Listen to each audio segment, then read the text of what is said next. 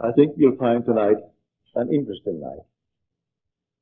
For we're taking ends, the ultimate end, and then the temporary end. For it is the end that gives meaning to all that goes before.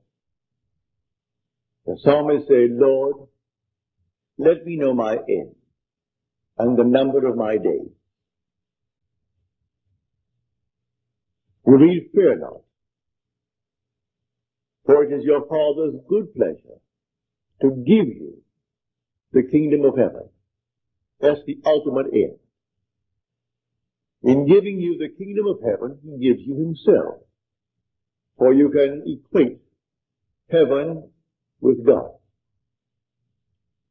God is able to give himself to all of us, to each of us. And the gift comes suddenly and without warning, after the tribulation of human experience.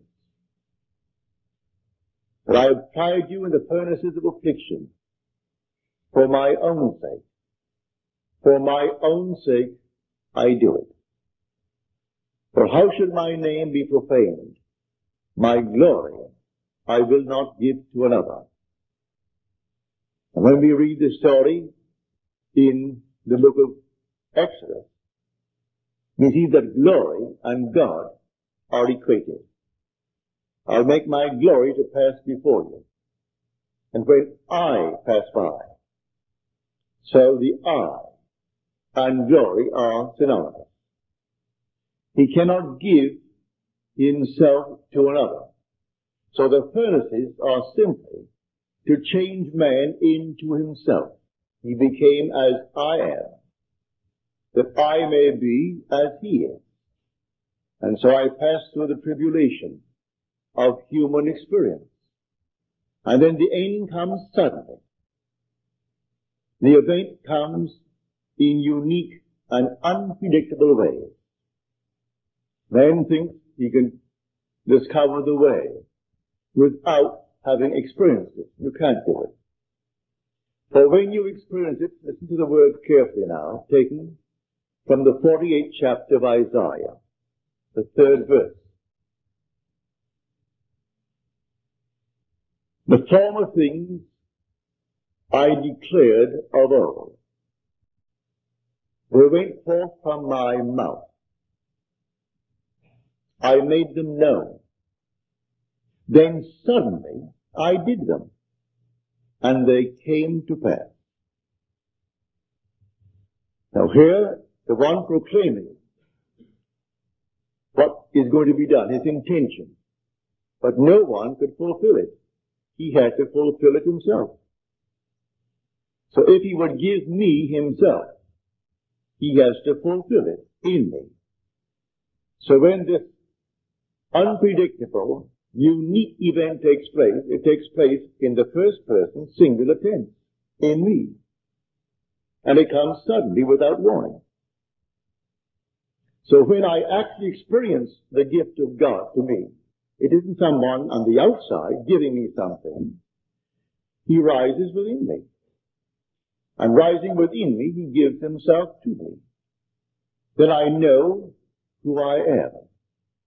And he set the entire thing out for us in his word.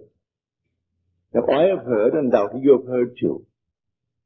You have heard preachers claim that they met Jesus. And they're waiting for him to return. I know I have heard them. I dare say you have. If you haven't actually heard them, as I did, then you read their words, claiming that they actually met him in spirit. And then you ask them, well, then tell me, who is Jesus? And they'll reply, well, Jesus is the Son of God. Then you can say to them, if you know Scripture, if you met him, you saw him, and you say he is the Son of God, well, then you must be God. They'll be startled, shocked, and think that you're blaspheming. And yet we are told that no one knows the Son except the Father. Well, if they know him, and they met him, they must be the Father. If they met him, and they claim they met him, well then, they must be God the Father. I can tell you, you can say right into their face, you are a liar. Some grand hallucination, because you cannot meet him from without. When you know God, you know him through his Son. And you want to know him through Jesus. Jesus is the Father. And David is the Son. When you meet David, you know that he is your son. And because he is God's son, then you know who you are. And there is no other way to know God. It's the only way. It comes in unique and unpredictable ways, the entire story of Scripture. So the former things I declared of old, they went forth from my mouth, and I made them known. Then suddenly I acted, and they came to pass. Read it in the 40th chapter of Isaiah. And the word Isaiah simply means Jehovah saves. It's the same meaning of the word Jesus, the same meaning of the word Jehovah. Jehovah is salvation. Jesus means Jehovah is salvation. The word Jesus and Jehovah are interchangeable terms. No one can say Jesus is Lord except by the Holy Spirit. And who is the Holy Spirit? The remembrancer. He will bring to your remembrance all that I have said unto you. So when it comes, then all of a sudden it awakens within you. He told you what he will do. He's going to give himself to you. It is his purpose in life, his intention, to give himself to all of us, but to each of us, not collectively, but to each of us. He comes to us individually. And when he comes, he isn't coming from without. He is coming from within, for he is buried within, and he rises within. So here now we are facing a day, 2 weeks from today, I think it is, when they all celebrate. I shouldn't use the word celebrate because they'll be very sad about the day, because they do not know the day. It's called crucifixion. And they will simply remember the day. What day? 2,000 years ago? No. He chose us in him before the foundation of the world. And one man fell and became fragmented into unnumbered beings, all sons. And then comes the great affliction, the great tribulation of human experience. And then he calls us back one by one. But when we return, we are the one who fell, who is God the Father. You're raised from the level of the fragmented being called the Son into the level of God the Father. And he's personified in Scripture as Jesus. So when someone tells you, I met him, I've gone on TV panels with ministers. They brought on all kinds of pictures to show me these ancient things concerning Jesus. Well, about 35 years ago, an artist friend of mine took me to the Metropolitan Museum, rather the Metropolitan Library on 42nd and 5th, the New York Library. He was a member and he took out 46 pictures of Jesus. No two looked alike. They were simply personifications of the artists who painted them. There was the American Jesus, an open shirt, radiant blonde youth. There came the Germanic Jesus, who would have enjoyed a lovely kind of bear. And here came the Italian with a sad face. Then the French, he could have winked his eye at any passing girl. All these were the Jesus personified by the artists who painted them. Yet there were 46, and he threw them on the screen, and I looked at them for quite a long while. 46, each claiming to be the Jesus as he appeared to them. And there are those who have put them on the wall and think there is a picture of Jesus. I saw in yesterday's paper a coming TV show in the not distant future where the sculptor is going to actually show you how he sculpted the face of Jesus. And there'll be millions, if they have that vast an audience, who believe it and possibly buy one of these little things and stick it on the wall too. That's not Jesus. You will never know him unless he reveals himself through the Son. And the Son is David. And when David comes into your world, you instantly know. It instantly comes to pass. Listen to the words. I made it known to men. Suddenly I acted. And it came to pass. It's a sudden act all within you. No preparation whatsoever. It comes without preparation, without any warning whatsoever. And suddenly when he appears, you know who you are. That you are the Lord Jesus. But no loss of identity. If your name is John, it's John.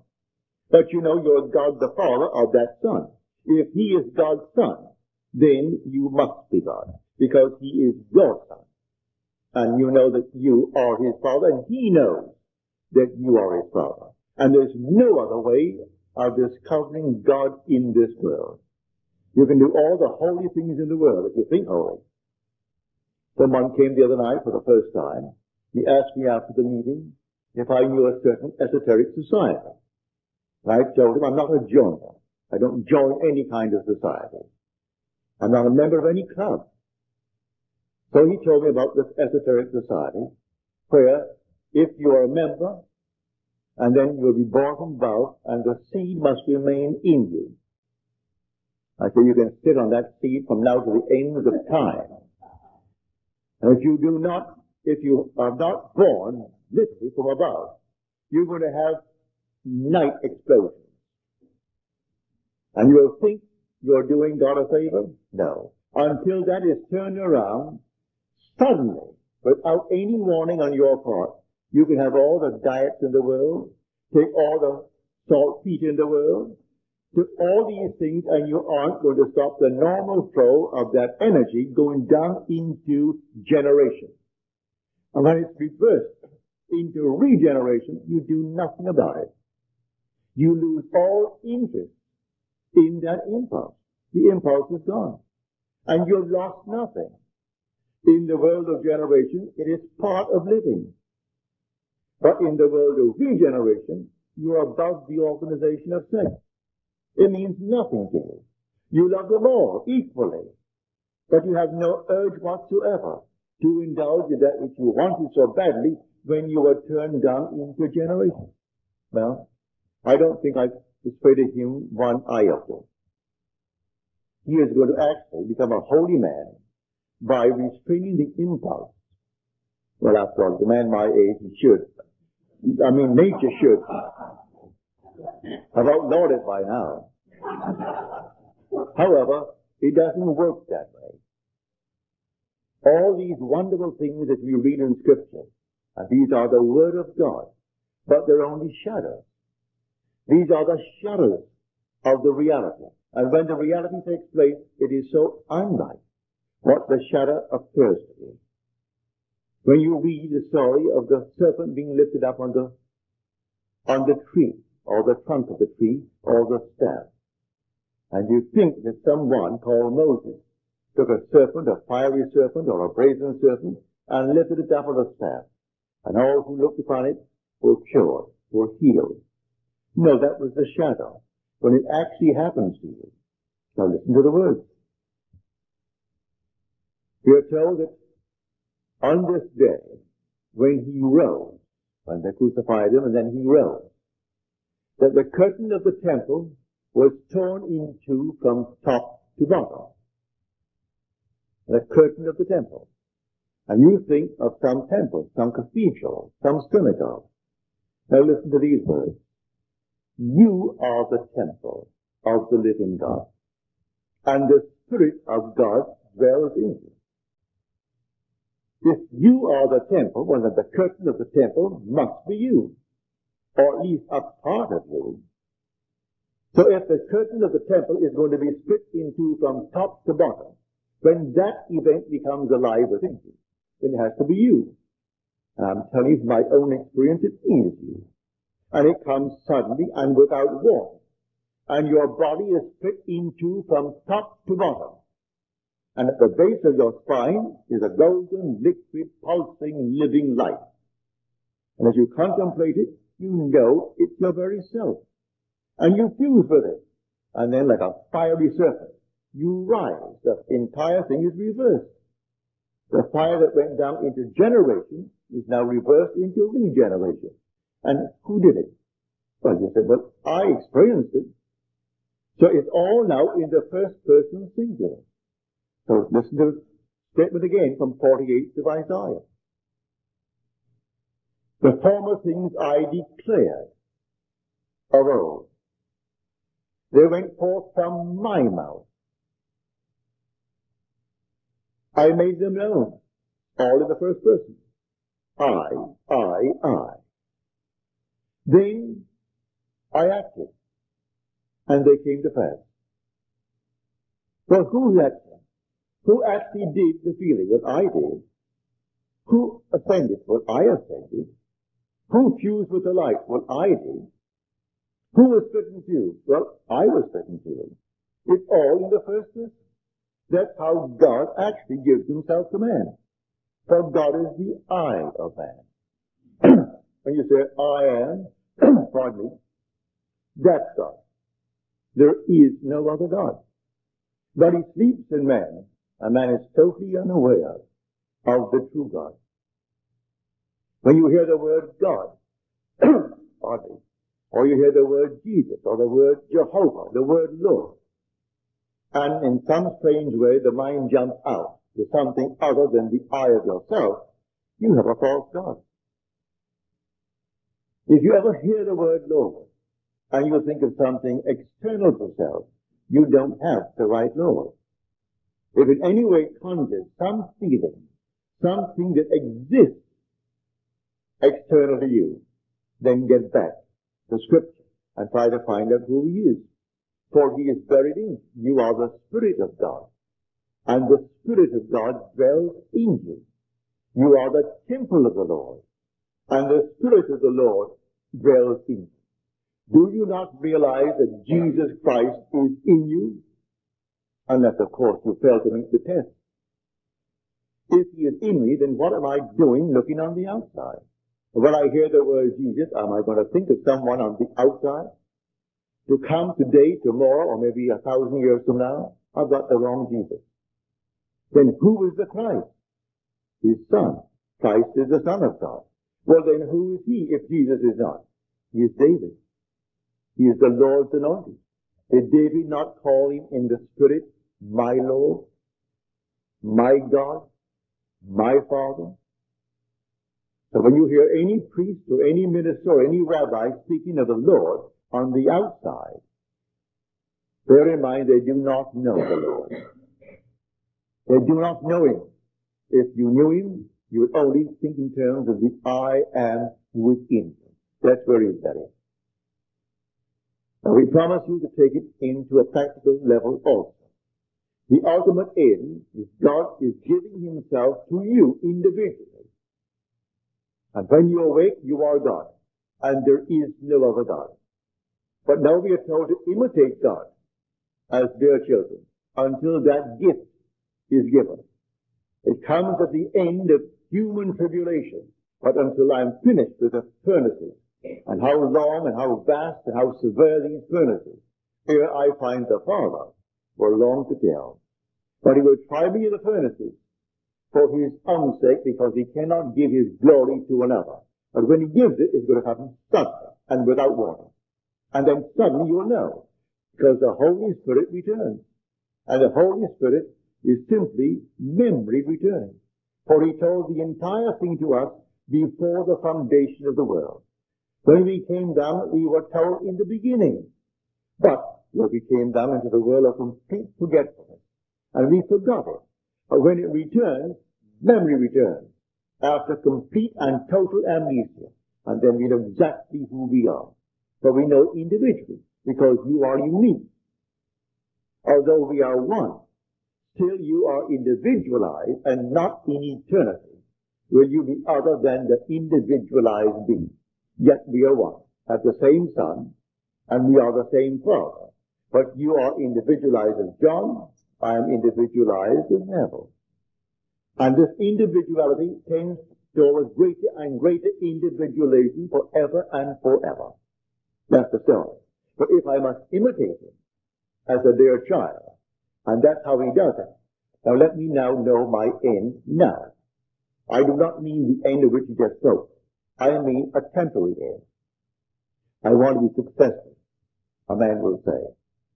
Or the girl will say, well, I want to be happily married, and I want him to be successful. And I want to live graciously in my world. So that's an end. Go to the end. View the world from that end. Don't think of it. If you think of it, you're not in it. I must actually occupy the end. Go to the end and view the world from that end. Now act in it. How would it be if it were true? What would the feeling be like if it were true? For this is simply taking the end and drenching it in feeling. I assume the feeling of the wish fulfilled and I drench myself with that feeling. Then I open my eyes and the world denies it. It doesn't really matter. Let me remain faithful to that end. And then it will come just as suddenly. But strangely enough, I'm going to pass through, it may be not a severe tribulation, but I have passed through certain trials, certain heartaches, certain delays I can't quite understand. But these, when I reach the end and the end comes suddenly upon me and the whole thing is fulfilled, I will see it was all in order. Everything was in order. My own disappointments in my world led up to whatever I am doing today. When the teacher in my school, I could ill afford the $500 that my father gave me to go to this small school in New York City. And she made me the joke. She called me out before an audience of about 40 students, and she said, now listen to him speak. He will never earn a living using his voice. She should not have done that, but she did it. But she didn't know the kind of person that she was talking about. Instead of going down into the grave and burying my head in shame, I was determined that I would actually disprove her. It did something to me when she said to me, you will never earn to the class, using me as the guinea pig to show them what not to do. And so, she said, I spoke with a guttural voice, and I spoke with this very heavy accent, and I will never use my voice to earn a living. Well, I do not know what the others are doing. I haven't heard of. And there's not a thing wrong in selling shirts for Macy's, using voice there too. And I dare say most of them wound up selling groceries or something. I met one of them, and he was selling groceries at Macy's. And he said to me, Neville, what do you do? So I said, I talk on the Bible. You talk on the Bible, or are you a minister? I said, no, not a minister. I simply talk on the Bible, from having experienced the Bible. But I do not know what they do, if they're still in this world. But I don't think one of them ever earned a living using his voice, unless he was selling groceries, as this one chap I know, he sold groceries. We all went to this school, and this teacher simply singled me out to make some little, exhibition of what I should not be doing in class. But I went home and I was so annoyed that I had lost my father's $500 or $600 that he gave me for the 6 months course. So I was determined that she was false, that she was wrong. So I went to the end. I went to the end and actually felt that I was facing an audience and unembarrassed, and I could talk and talk and talk forever without notes. No notes. And so, class came to an end, and I left. She was convinced, and maybe they were convinced. It doesn't matter what they do, it's what I do. So, others may be convinced It doesn't really matter. The whole vast world is yourself pushed out. Maybe I needed that yoke at that moment in time. And so I went through the different tribulations, and finally I found myself doing what I always wanted to tell the story as it happened to me in my vision. I was having all these visions, and they were related. And yet, how to do it? When the first night I started, I think 6 people came. I paid $3 for the hall. And they all came. I sat down. I wore a tux for the occasion. And I sat down and spoke for 10 minutes and dried up. And I asked them to ask me questions. So they did, very graciously. They were all friends. Sent out 50 penny postcards. In those days, you could send a card for a penny. Sent out 50 and 6 came. And out of, well, sympathy, each gave a dollar bill. So at least I paid $3 for the room, and I made $3. And that was my beginning. And then it grew from 3 to 10 to 20. And one night, when I had about 50, a man in the building saw me growing and growing and growing, and he thought he'd put a stop to it. And he was going to one of these New Thought conventions in Washington, D.C. And so he asked me to take his platform. And he had a very large audience of about 500. He thought that would throw me. And so I accepted his generous offer. I learned afterwards his purpose was to simply get me out of the place. He thought I would simply make a monkey of myself before a vast audience who would train differently. Unfortunately for him, and fortunately for me, the next time I spoke, my room couldn't take me. I had to move several times in 6 months, and then I moved to an old church at Track 1100. So you see, he thought he was going to hurt me. As Scripture teaches, you meant it evil. You meant evil against me, but God meant it for good. So I got his audience. And then, about 3 years later, for some little infraction of the laws of New York City, they put him away for a couple of years. And when he came out, he asked me if I'd speak for him, and I said yes, without 1 penny. I will willingly speak for him, because no one else would speak for him. They cut him off completely and said, no, you don't realize how good you were to me.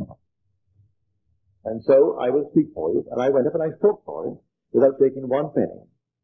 And then he couldn't get good again. And then he and his secretary got into his car, turned on the ignition, closed up all things, and called it a day. So you see, you go through these things, and at moments they seem to be against you, and they're all for you, if you remain faithful to the end. So let us be imitators of God as their children. So then we are told, I was not ungrateful. I was not, I would say, forgetful of the divine image. I remain faithful to it. If I remain faithful to it, let anything happen, and then say within yourself, you meant evil against me, but God meant it for good. I can go back in my own family.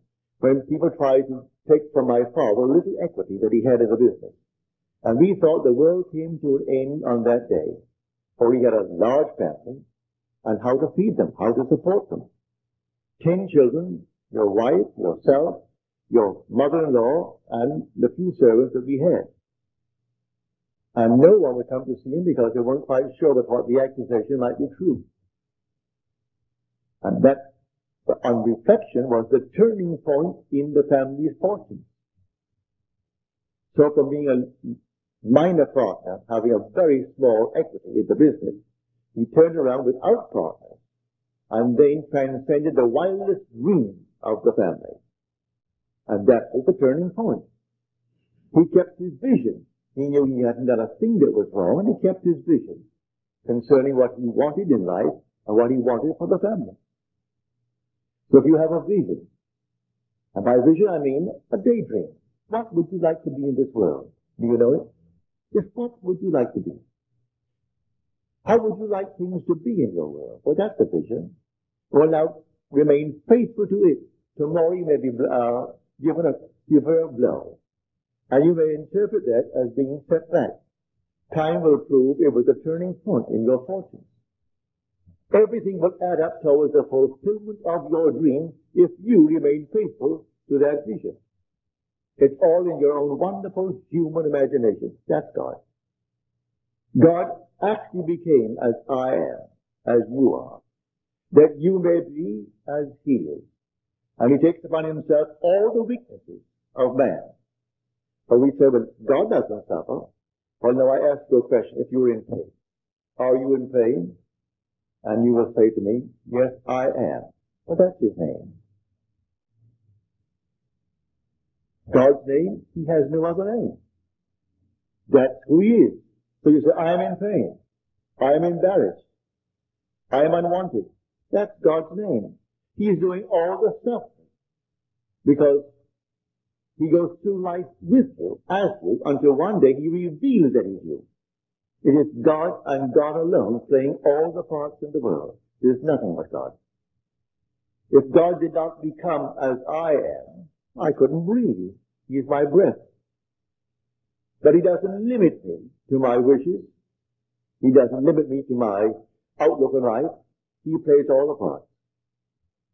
He waits on me just as quickly and as indifferent when the will in me is evil as when it is good.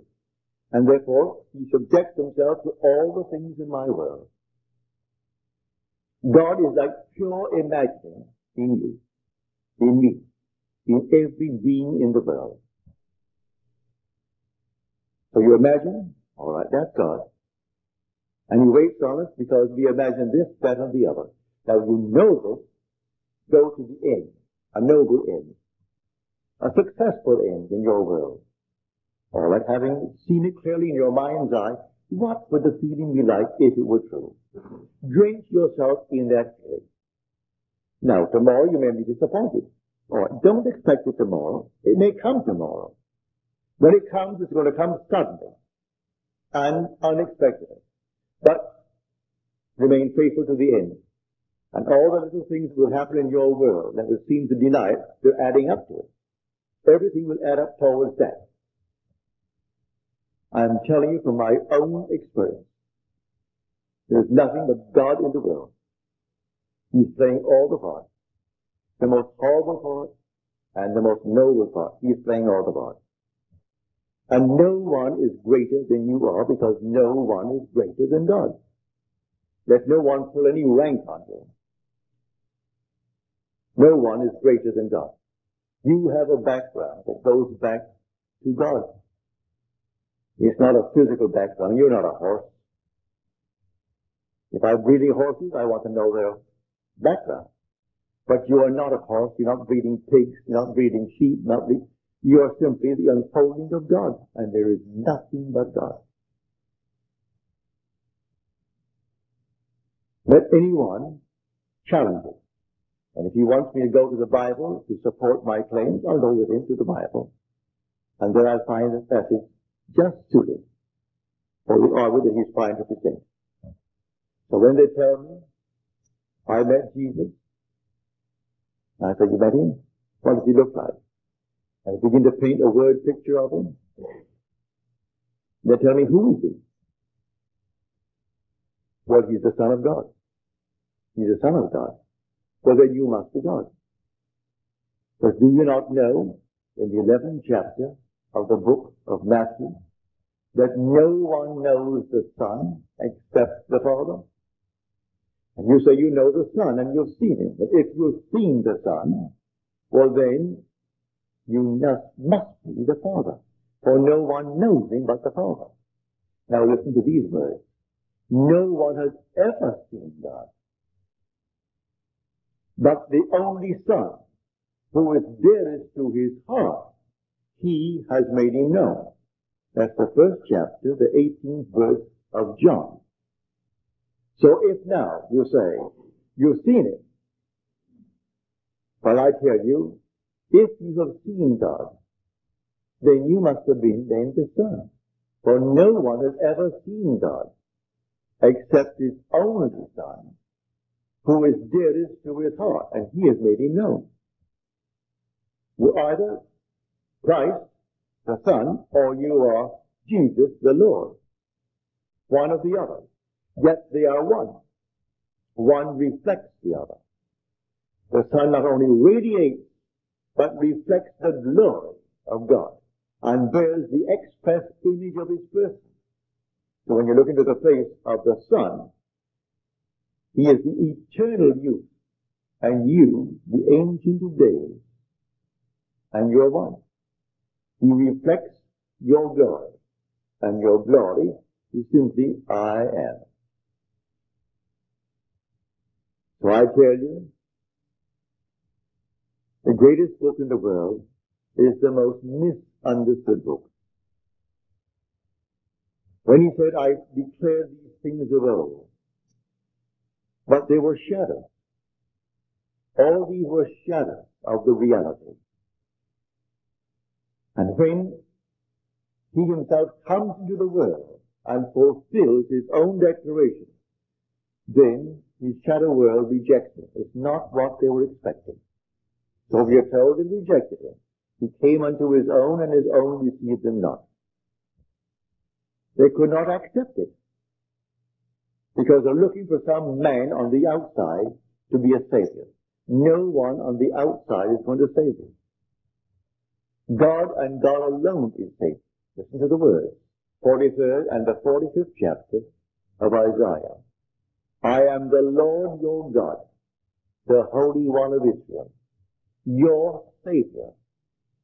And besides me, there is no Savior. I am He. Not a being on the outside talking to you. I am speaking from within you. Your own wonderful I amness, that is the Lord God Jehovah. That is your Savior. And besides Him, there is no Savior. And when He reveals Himself to you and completely unfolds Himself within you, it's because He has brought the only one in the world that could reveal Him as you, and that is His Son. And His Son is your Son. If His Son is your Son, then you and He are one. So that is the story. So the end gives meaning to all that goes before. If I only know the end, well, the end is, it is God's purpose to give Himself to me as though there were no others in the world. Just God. Just self. And not two. Just one. He broke down the barrier of partition between us, and now we became one. So He cleaved to me, His emanation. Yet His wife, till the sleep of death was past. And when the sleep of death was past, then I awoke. And I awoke as the Father. And that is God the Father. And there is no other. Now tonight you have your wonderful dreams. Dream nobly. You want to be happily married? You want to be financially successful? You want to be known in your chosen work? All these things are but dreams. And if you know the law, you can dream them and make them come into this world. And when they come, they're going to come suddenly. Just without any warning whatsoever. They'll happen suddenly. Not even a little foreshadowing. Just suddenly they will appear. I know in my own case, these events, one after the other, I had no inkling when I slept that night, that this night a great event would take place and casting me in the central role. But we are told, and I acted, and it came to pass. I acted, and it came to pass. And so I didn't see a being on the outside calling himself God. I awoke within my skull and found it to be a sepulchre. It was I who awoke. It was I who came out. It was I who found a little child wrapped in swaddling clothes. It was I who saw the three witnesses bearing witness to the event that I had just experienced. It was I who heard the wind. The wind was like some storm. It was I who saw David, who revealed to me that I am his father and he is my son. It was I whose body was split in two from top to bottom. And it was I who actually looked upon that liquid golden living light fused with it, and then like a fiery serpent rose into my own scar. And it was I on whom the dove descended and smothered me in kisses. It was all I, as you're told in that passage. Read it carefully, the 48th chapter, the 3rd verse of Isaiah. The whole thing is centered in the first person singular. Not we, but I. It's unique. That's the being that you are. And all that has happened to me is going to happen to you. That you may know in the end that you and I are one. And we are the Father. Therefore the Father is a compound unity. One made up of others. And that's what the word Elohim, which we translate God in Scripture, is. It is a plural word. It's a compound unity. And so the very first time it appears in Scripture is the very first verse of Genesis. In the beginning, God created the heavens and the earth. That word God, translated God, is Elohim, plural. And God said, let us make man in our image, after our likeness. That word is plural. It's Elohim. So the Elohim is a compound unity, one made up of others. And we are the fragmented one.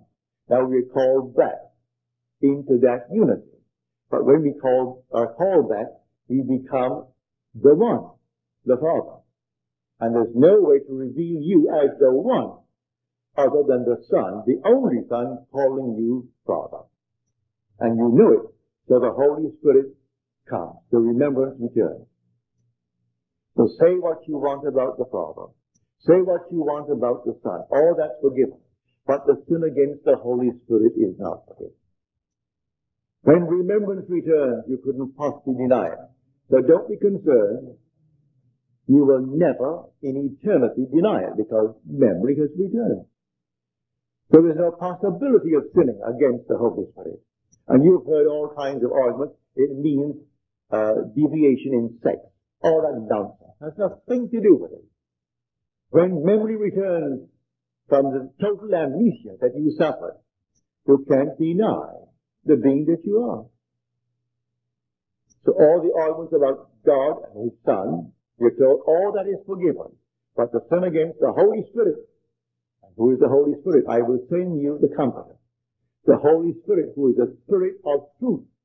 And He will bring to your remembrance all that you have heard from me. So everything you heard before the world was, then the whole thing comes back. And you see who you really are. So I'm telling every person in the world who will listen, you are God the Father.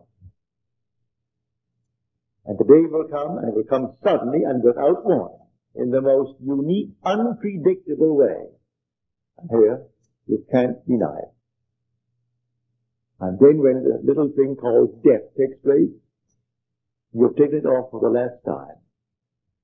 And then you and I, in the eternal world, will be one in the most intimate sense, and yet separate, because we are individualized, and yet one. That's something that only you can experience when you are in that state. Now, how can two bodies fuse and actually, literally, become one body? I have had that experience. Two fuse. You can take the most intimate embrace in this world, and yet they're two. Now, what I talk about, when you are embraced, you become one. He who is united to the Lord becomes one spirit with Him. You become one body with Him. You become one with eternity. And yet you are individualized.